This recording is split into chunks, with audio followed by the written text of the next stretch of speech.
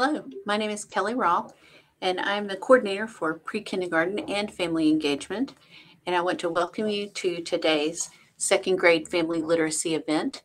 I hope that while you're here today, that you and your child together will have some fun and learn some new ways to support reading with your student at home.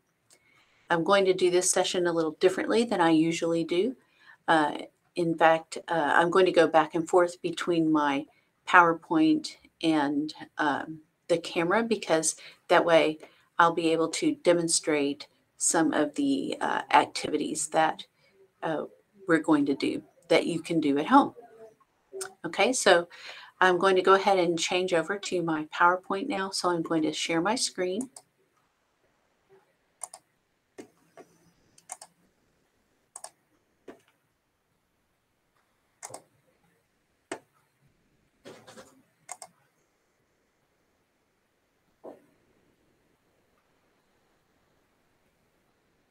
I'm sorry, it's taking just a minute to load.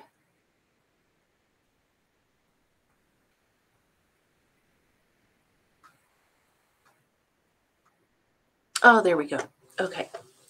So as I said, this originally was presented as a live online session, but I'm going back and making this recording after the fact.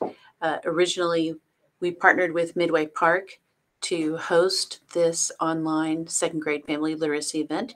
But today, you are going to be working with me, and I hope that you find it enjoyable and educational. So if you don't mind, please take a minute to let us know that you participated today and use this Google form to sign in. You can type in the web address, or you can scan the QR code with your camera, and then it will take you straight to the form. So I'm going to stop and give you a few minutes to do that.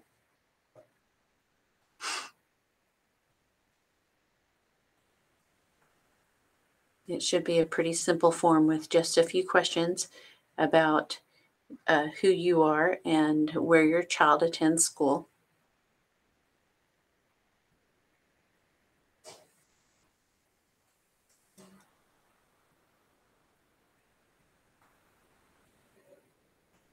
So while you're working on that, I'm just going to go ahead and move on. The first couple of slides will um, be able for you to listen to as we get started. So today, we want you to learn, we have 3 reasons why we're here today. So we want to show you 2 or 3 easy reading and writing activities that you can do at home, 2 or 3 ways you can use simple household items that you already have to support learning at home. And there's a very important why for why we do this. So when your child learns how skills are taught at home, let me say that again.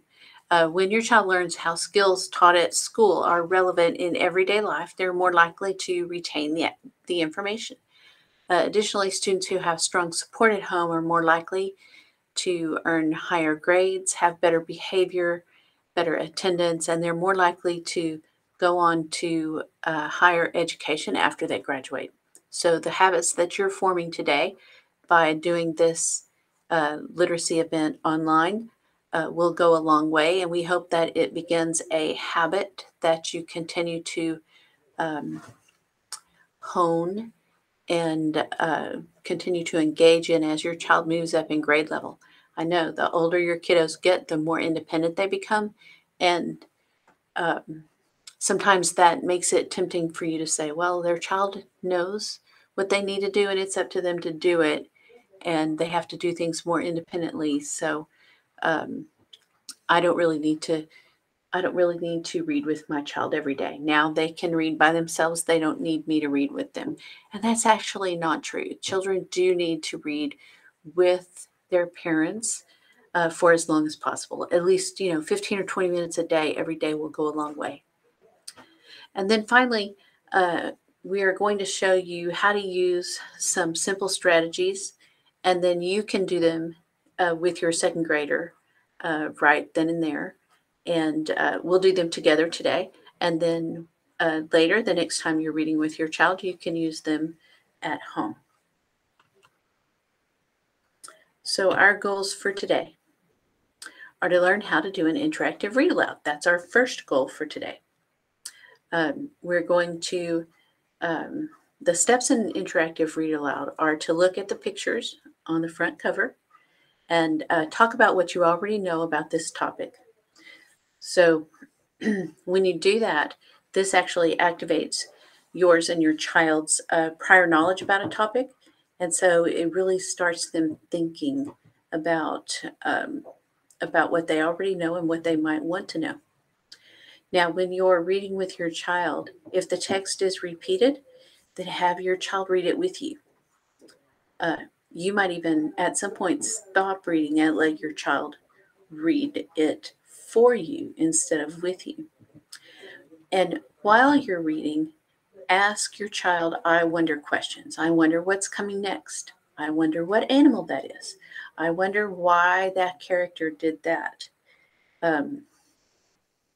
All of these questions are going to help your child realize and build their own reading habit that includes thinking about what they're reading while they read.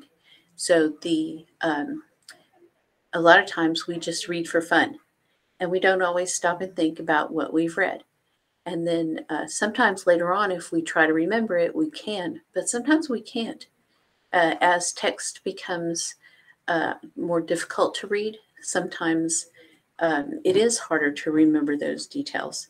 And so this habit of thinking while they read can be simply supported by asking these I wonder questions. Then at the end, we want your child to retell or summarize what they've read. So you can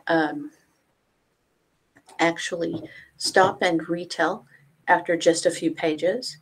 You can stop and retell at the end of a chapter. You can stop and retell again at the end of a book. So the more times that you stop and retell, the better able your child will be to actually remember what they've read when they finish reading.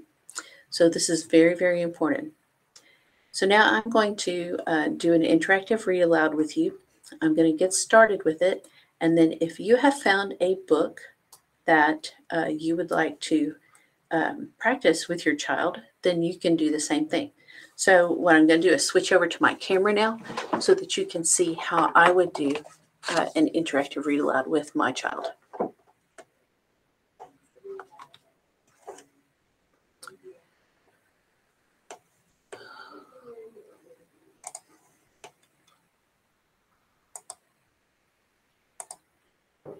Okay, so the book that I have to share with you today is called What Would You Do with a Tale Like This? Now, it's always a good idea just to talk about the parts of a book. So as we know, this is the cover of the book, and this is actually the title of it. And it's really interesting how the illustrator did that. They actually put their words in the shape of a tail. I think that's an animal tail. Notice also that there's a medal on here. This is a Caldecott medal, and this is a very important award. It's a very prestigious award for a book to receive when it has been published. So this is a great book. Let's talk about now. What do we think this book is going to be about? What do you do with a tale like this? This is not an actual photograph of a tail, right? It's an illustration. So, I don't know. This book could be about real animals, but it could also be about imaginary animals. I don't know. It could give us information about animals and their tails, or it could tell us a story about an animal using their tail. I don't know. Oh, look. There is the rest of the animal on the back cover. How exciting is that? Do you know what that is? Some people might call that a lizard or a salamander. We know it's not a snake because it has legs, and snakes don't have legs. So let's just take a brief picture walk. A picture walk, remember, is when you just look at the pictures and talk about what might happen in the story. Okay, so we know that's a fish. And, oh, very interesting. So now we're looking at different animal parts. So it isn't just about tails, huh? And then there are animals. And then, oh, now this is ears. Oh, okay. So I'm getting a good idea of what this book is going to be about. I think this might be a nonfiction book. When you're reading a nonfiction book, that means it's going to give you information and facts and details. So it's not necessarily telling you a story about an animal, but it's going to give you information about several animals. Okay, so let's go ahead and get started with our reading. Animals use their noses, ears, tails, eyes, mouths, and feet in very different ways. See if you can guess which animal each part belongs to and how it is used. At the back of the book, you can find out more about these animals. Let's just take a minute and look at the back of the book.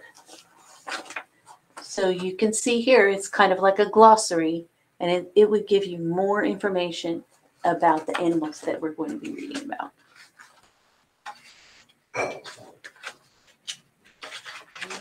Okay.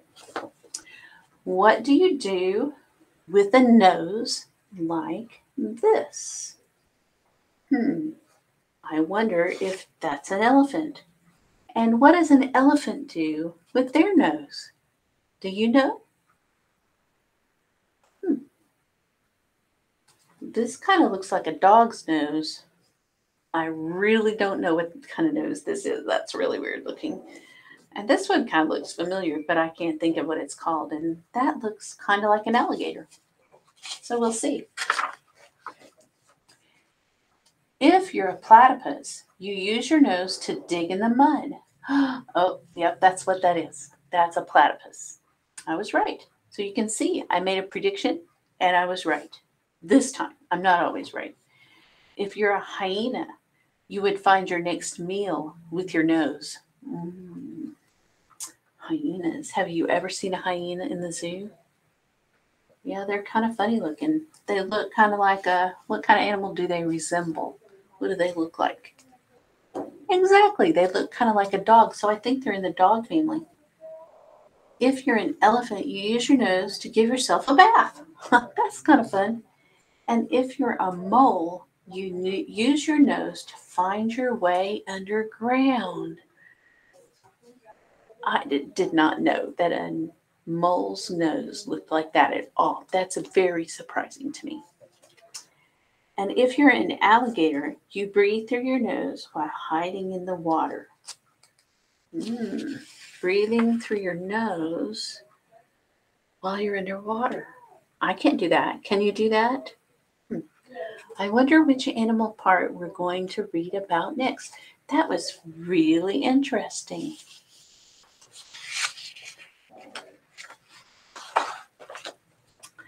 What do you do with ears like these? Okay, that really looks like a rabbit.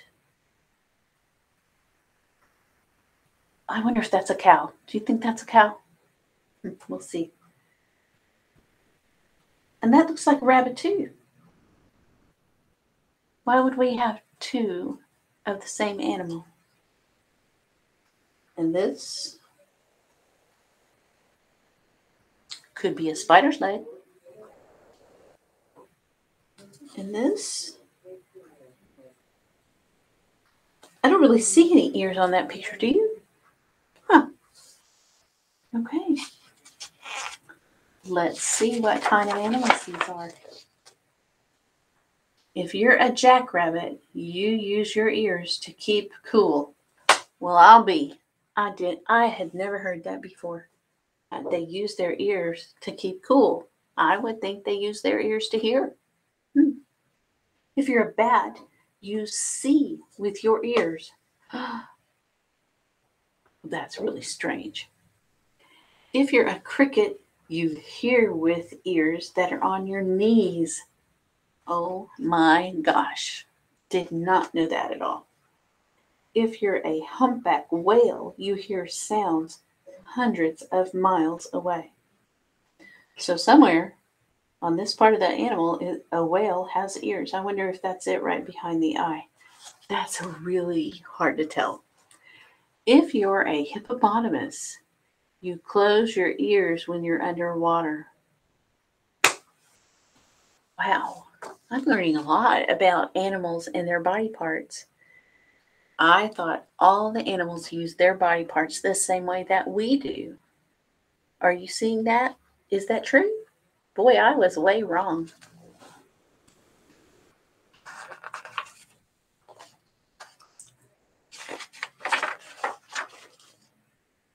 What do you do with a tail like this? Okay, I have to tell you, I've seen plenty of these. This looks like a skunk's tail. And why don't you talk to your child right now? What do you think? What kind of animals do you think these are? And what do they use their tails for? I thought this was a skunk. And when a skunk lifts their tails, they spray an aroma that stinks to high heaven. And it is awful. You never want to get sprayed by a skunk because that smell is hard to get rid of. Okay, but what do you think about this one? And this one? And this one? And this one? Talk about that with your kiddo.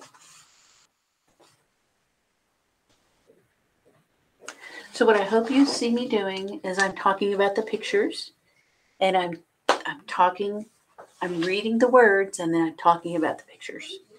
And for today, I'm kind of talking as if you're there, but with your child, you might not want to stop and talk as much. It really depends on the book. This book kind of lends itself to talking about the different animals. And so that's why I'm talking a little bit more. But you can keep reading. You don't have to stop and talk about every animal, and you don't have to stop and ask I wonder questions on every page. You just figure out for your own when is a good time to stop and talk about things. So I'm going to keep going. If you're a giraffe, you brush off pesky flies with your tail. I thought that might be a giraffe. If you're a skunk, you lift your tail to warn that a stinky spray is on the way. If you're a lizard, you break off your tail to get away. And if you're a monkey, you hang from a tree by your tail. If you're a scorpion, your tail can give a nasty sting. Oh my. What do you do with eyes like these? Okay, I see the eyes. Unlike the ears, it was kind of a little difficult to see, but I see the eyes on all of these animals. I see maybe a couple of birds. One looks like a horned toad. Let's see. If you're an eagle, you spot tiny animals from high in the air. If you're a chameleon, you look two ways at once. And if you're a four-eyed fish, you look above and below the water at the same time. Okay, my finger's kind of covering up that fish. A four-eyed fish? I didn't know there was such a thing. If you're a bush baby, you use your large eyes to see clearly at night. This is the bush baby. And if you're a horned lizard, you squirt blood out of your eyes. Ooh. That's kind of gross. What do you do with feet like these? Very interesting. These are hooves. Those kind of look like toes. This looks like a palm, kind of, like a hand. This is a webbed foot. And that, Looks like a spider or a grasshopper or something along those lines. I'm not sure. If you're a chimpanzee, you feed yourself with your feet. Oh, it wasn't a hand, it was a foot. Oh, and I should have known that because it said, what do you do with feet like these? If you're a blue-footed booby, you do a dance with your feet. If you're a water strider, you walk on water. If you're a gecko, you use your sticky feet to walk on the ceiling. And if you're a mountain goat, you leap from ledge to ledge. Wow, everybody uses their feet a little differently. What do you do with a mouth like this?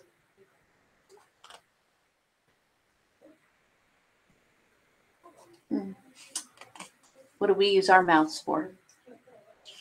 I wonder if other animals use their mouths the same way. If you're a pelican, you use your mouth as a net to scoop up fish. I don't do that. If you're a mosquito, you use your mouth to suck blood. I definitely don't do that. And if you're an egg-eating snake, you use your mouth to swallow eggs larger than your head. Well, I definitely don't do that. And if you're an anteater, you capture termites with your long tongue. Ugh. And if you're an archerfish, you can catch insects by shooting them down with a stream of water.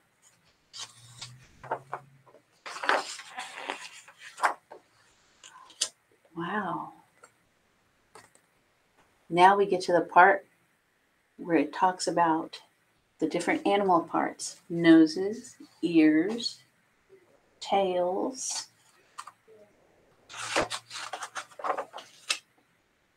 eyes, feet, mouths. Yeah. So this back part is that informational piece that we call the glossary, and it's divided up the same way the book is. So here, I didn't really actually think that this was going to be the end of the book, but it doesn't have an ending exactly like a storybook does. So you can, when the book is over, it's just over. Okay. So now I would want to summarize what this story is. Remember, that's the last part of an interactive read aloud.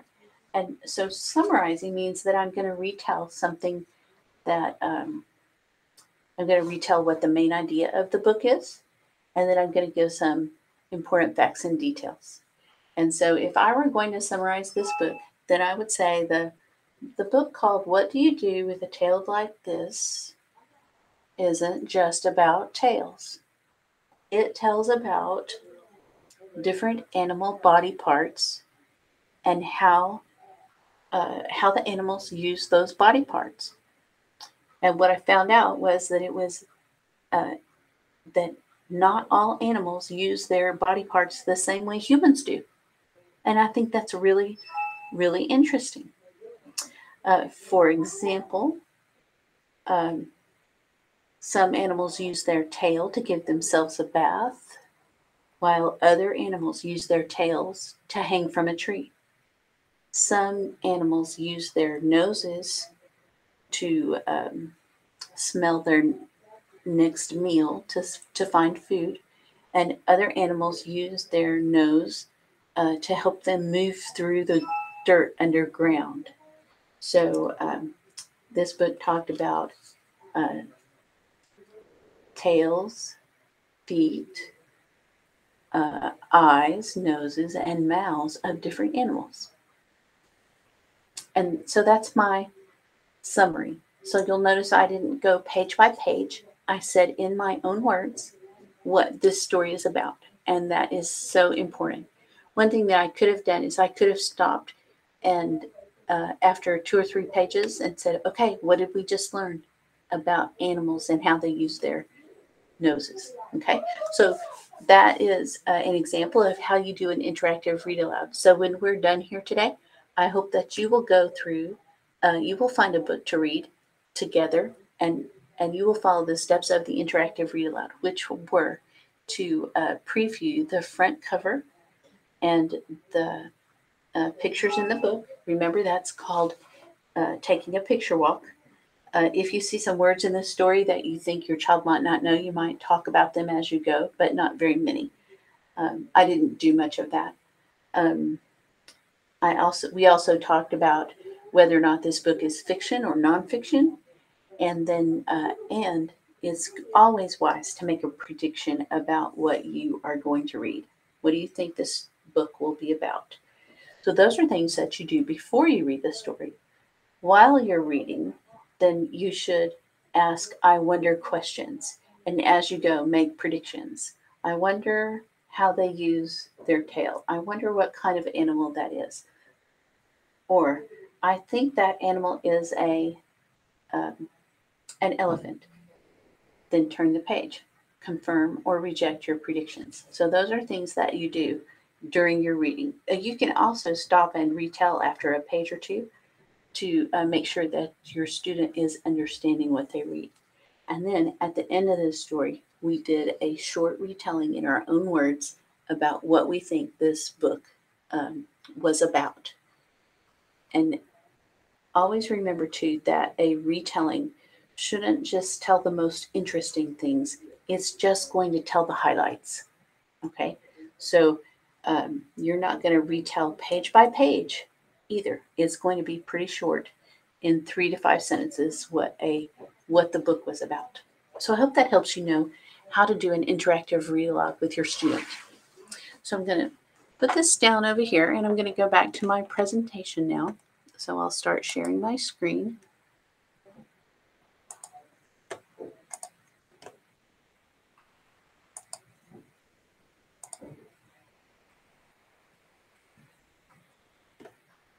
Okay, so now you should be able to see my presentation again.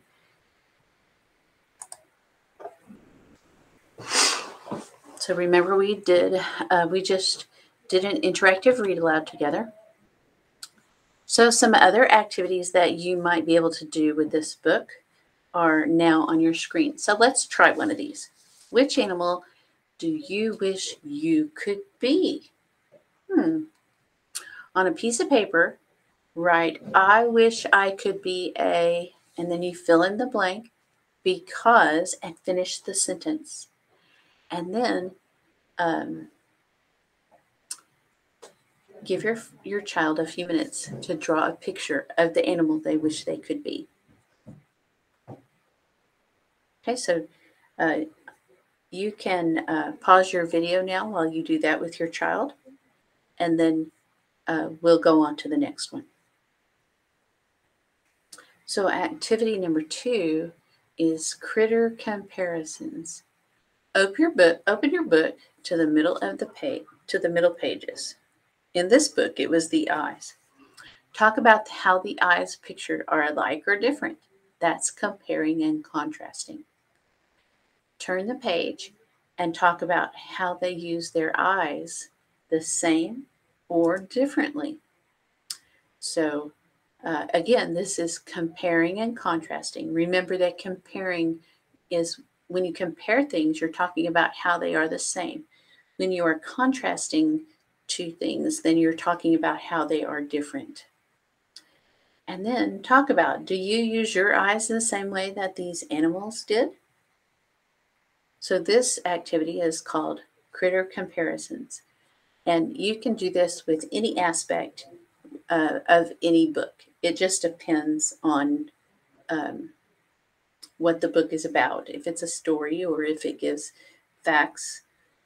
So just remember that all of these activities can be tailored according to whichever book you're reading. So you don't have to have the same book that I had.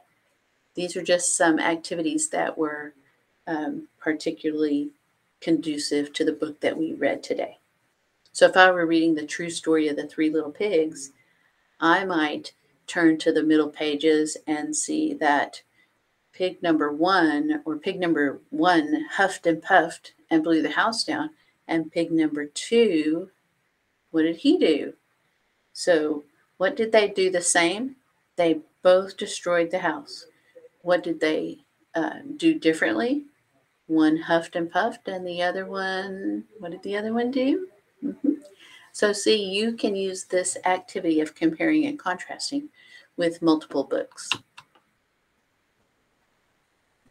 One thing that you can do is called echo reading. And in this poem, we're going to connect math and reading. We talked about animals, and now we have a poem called 100 Animals. So when you echo read, you read one line, and then the child reads the same thing you said. If you're sitting next to each other, it's always great to point to the words as you go so that the child can see that print moves left to right. That if there's punctuation at the end, you stop. If there's not punctuation at the end, you keep going. But this is a fun way to read poems with your child. Also, remember this, it's great. If you want to make it more fun, you can change your voice with each line that you read. So let's give it a try.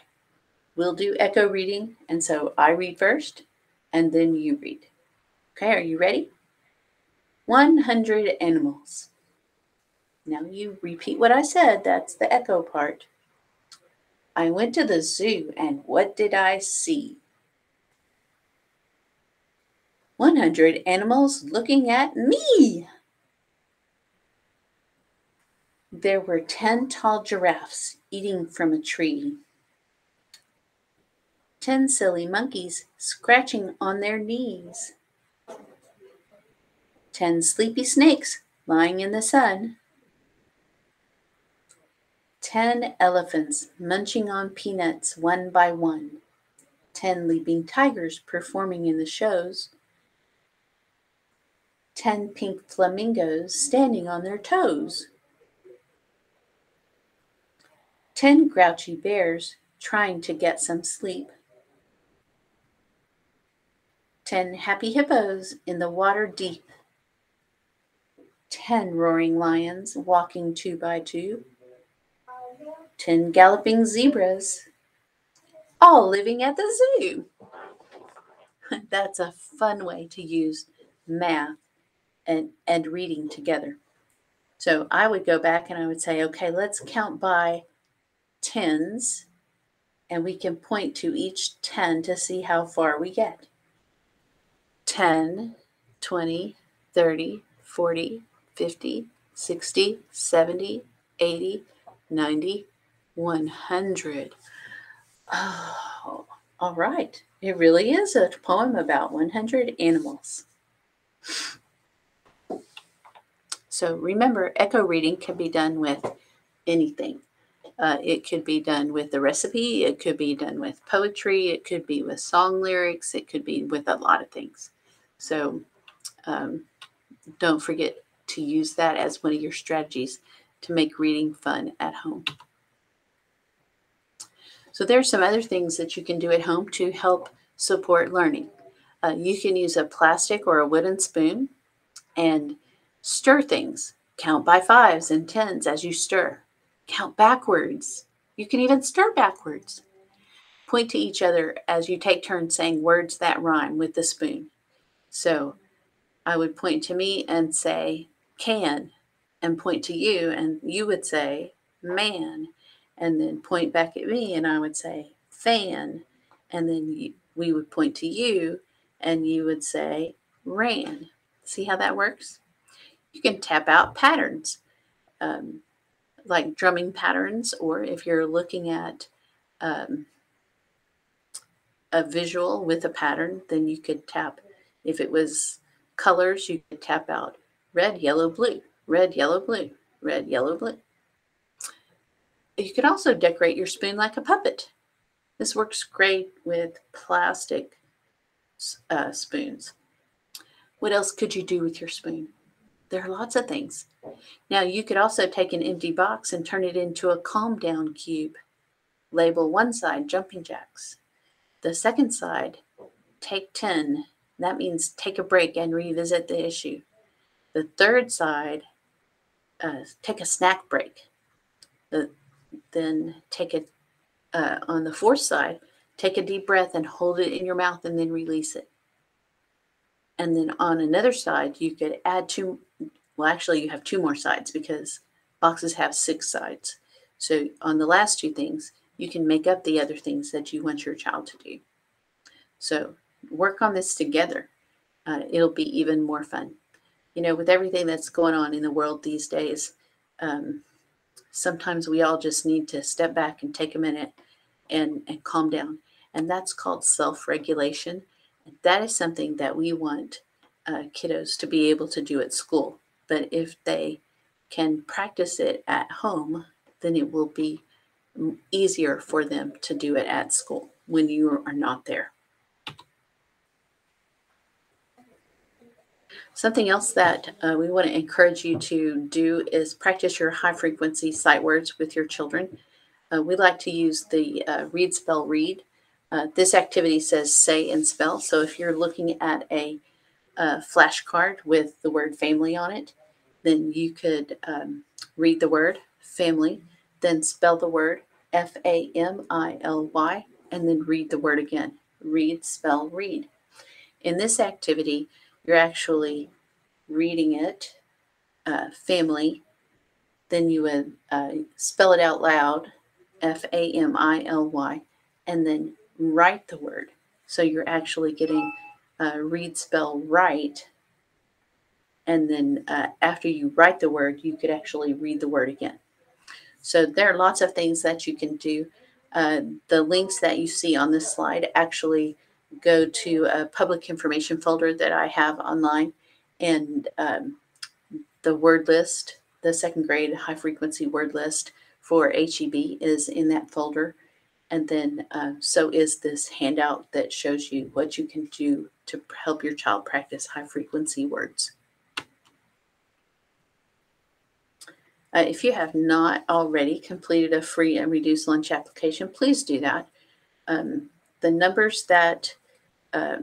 of students who qualify for free and reduced lunches is very important to our district. Those percentages are included in the formulas that help us get money from the state to help fund important reading and math programs. They also help pay for teachers and salaries. So we want to make sure that we have as many people as possible fill out the form. Go ahead and fill it out, even if you think that you don't qualify, or if you think it's even going to be close, go ahead. Also fill it out if you think that, even if you don't think you would use it. Yeah, I probably qualify, but my child takes their lunch to school anyway, so it doesn't matter. Well, it does matter. It really helps us with this funding issue. Here are a couple of videos. One is in English and one is in Spanish that you can actually watch, and it will help explain that a little bit more. But since this is a video, you can't actually click on the link, and I pretty much summarized for you what the video already says. So what do you want to do next? The next thing is really important. Relax. Remember, 2nd grade is a whole year long, and your child's teacher is very excited to work with your student and watch him or her grow and progress and thrive as a reader. So just remember, read with your child every day. Talk about letters, words, and parts of a book, or talk about letters and words when you're doing something else. Maybe when you're driving down the road, when you see bulletin boards, or just anytime you have a chance to talk about words and letters. Then also talk about what you read. It doesn't have to be anything fancy. Just, if you're reading the mail, we all get a lot of junk mail, right? So if you read the junk mail and then talk about it, then that's great. And then the most important thing is keep everything as positive and fun as possible. I also want to share information with you about Parent Academy. HEB ISD Parent Academy is live. So you can go online and click on our website, and you will see a menu at the top that shares the information that's available. You can actually register for Parent Academy, And at the end of the year, we'll be checking to see who all has registered. There's also a transcript that you can download and print. You can print and then keep track of your hours. And at the end of the year, we'll call for all of the Parent Academy transcripts, and we'll have a graduation at the end of the year, complete with caps and gowns. So just if that sounds like fun to you, then go ahead and register for Parent Academy, print your transcript, and keep going to sessions. Every time you watch a video, that counts as attending a session. So just definitely make sure that you do those, that you participate in this if that's something that sounds fun to you. We also have some limited English proficient websites that will help you if you have a student who's learning English as a second language. And all of these links that are referenced here will actually be housed in the public information folder that I will post online along with the video.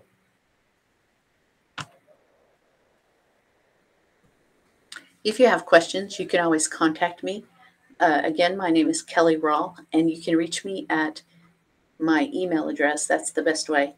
KELLYRALL, no spaces, at HEBISD.edu. That's KELLYRALL at HEBISD.edu. And if you have any ideas about how I can do this better next time, then just please feel free to email me or to post it in the chat box. Thank you again. And if you have a few minutes, would you please go to this form and fill it out? That way we'll know that you were here, that you watched the video all the way through, and that that will give you an opportunity to share any thoughts on how we can do things better. Thank you so much. Have a wonderful rest of the school year. And remember, we're here to help you in any way possible. Thanks very much. Have a great day.